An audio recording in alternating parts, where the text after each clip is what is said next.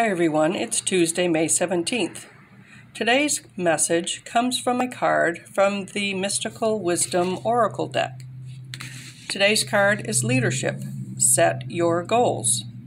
You can master yourself with assertiveness and self-discipline.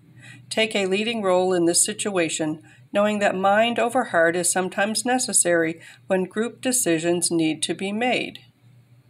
Define your structure, set your boundaries, and focus your attention on achieving your group goals.